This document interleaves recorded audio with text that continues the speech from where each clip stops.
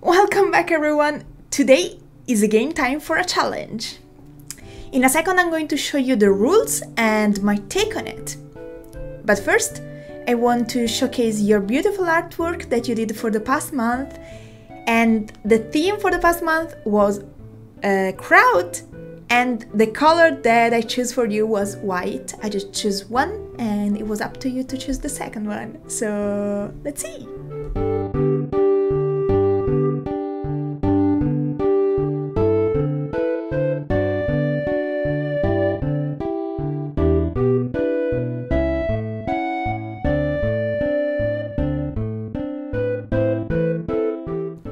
As always guys, you did an amazing job and keep up the good work as always, and I can't wait to see all of your beautiful artwork for this month challenge. So guys, let's fire it up!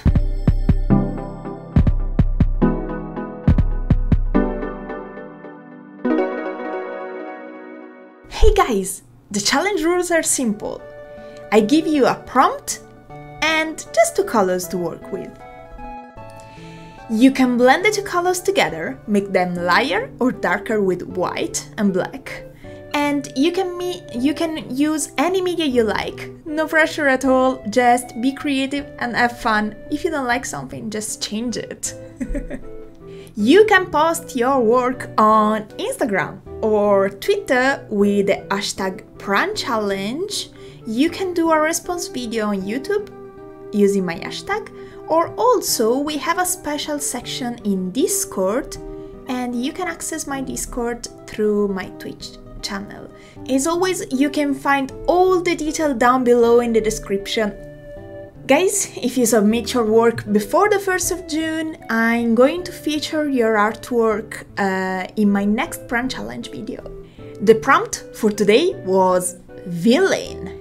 So recently I started watching a lot of TV series with superheroes, you know, Disney Plus, not sponsored, but I was really inspired by the most famous superheroes and I want to do my take on it because, you know, everyone wants to be some sort of cool superheroes or cool villain, so I wanted to design my own. And the colors that I picked randomly were ultramarine and rose madder. So let's see what we came out with today and enjoy!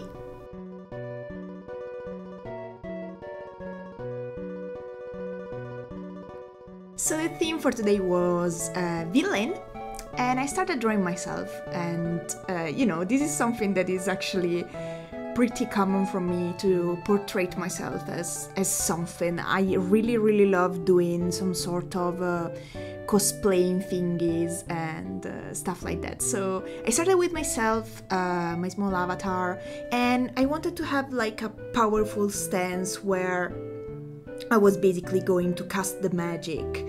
And yeah, I wanted to be the villain because it's a fun argument, a fun theme, and I hope you appreciate anyway.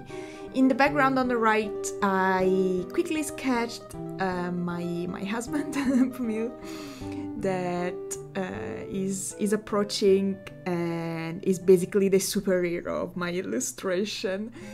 Also, I wanted to do something funny, and I did a small moon on the top left that have hollow eyes too. And what I did right now, I started roughly sketch on top with my ink pen. I wanted to have some sort of Marvel comic feeling, and I started doing some very light line art. Then I'm going to go in with my ink pen because I wanted to make some line bolder. So it was a slightly longer process right now with the inking process because I wanted to be like very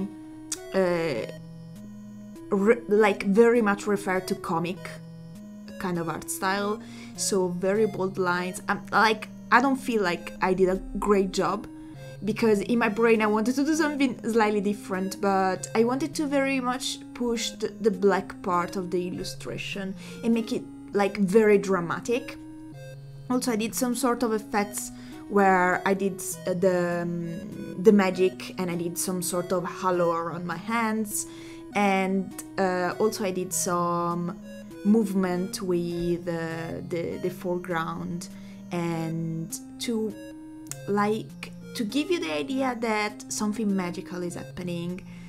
I'm not gonna lie, I was very much inspired by Scarlet Witch with this illustration. I wanted to portray myself as Scarlet Witch, and because I was watching the new TV series WandaVision. So yeah, that was my process. That was my idea behind this. So what I actually did was to make it more dramatic with the very intense black. So I went in with my brush, my ink brush, the one that I use. If you want if you want to check in the description, I have every detail there, what kind of media I'm using right now. I usually use Pentel and Kuretake, but you can see everything in the description. And yeah, I wanted to say that I tried to do some sort of comic effects with the hatching, and I'm slightly happy with it. So right now I'm going to select the colors for the challenge, and I usually do the sketch before selecting the colors. I think like it challenged me a little bit more, and it's funny to do it like this because I'm going to surprise myself with a final result basically. So I'm going to select the Rose Madder right now. This is the Kuretake set for the watercolor, and this is number 34. And the second one is Ultramarine Blue, that is number 64. I have to be honest, I do not like that much the ultramarine color. I feel like it was very weak. I wanted to have a very intense color, but I feel like this Kuretake set, my personal opinion, but I feel like this Kuretake set is not consistent in the pigmentation. I also have a Winsor & Newton watercolor set, and I feel like it's slightly better, so I don't feel like it's 100% professional. It looks a little bit more as gouache instead of watercolor from time to time, but because I have a lot of colors, and because it was some sort of like starting ground for my watercolor skills, I'm still using this, but probably I'm going to invest in something a little bit more expensive in the future, I guess, because you can actually see the difference between professional colors and student kind of colors and beginner colors. So yeah, what I wanted to do was to blend the ultramarine and the rose madder together and make some sort of purple, and I wanted to like my magic to be purple or rose or red, if you want to describe it like that, because I want it to be very intense and very, I can say emotional, I can say like very dramatic, and I want it to be the red. I want it to be the guest star. It's very powerful as a color, it gives you a lot of emotions, it gives you a lot of drama, so that was my idea. And for the background I wanted to have some sort of a let's say a night, kind of yeah, it's basically night. As you can see, there is the moon and it's basically night outside, and I feel like it's more interesting, it's more intense like this, because it's kind of like dark and scary in a way, but still funny, because I don't feel like I can do actually very much scary stuff. But yeah, as I said, I wanted to have some sort of drama in this illustration, and I feel like the colors helped me in this case, so I was pretty lucky with this color pick. And yeah, I pretty much said everything that I wanted to say. I hope you enjoyed the rest of the illustration, and see you in a bit.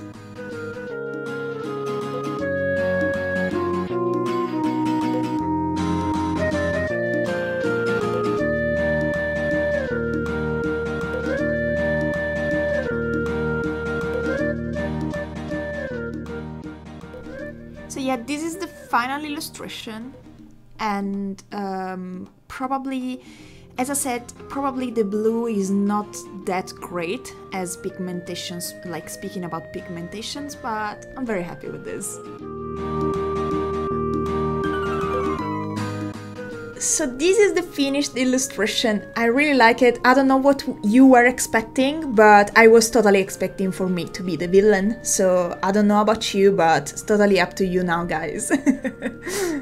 And I wanted to say, if you want to write a comment down below or give me a suggestion for the prompt or the color, you are more than welcome. Also, if you want to support me, it's very easy. You just have to subscribe to the channel and drop a like. It will be very much appreciated. Thank you so much. And guys, that's it for today. Thank you so much for watching the video, and as always, don't forget, just be creative and have fun, and until next time, bye bye!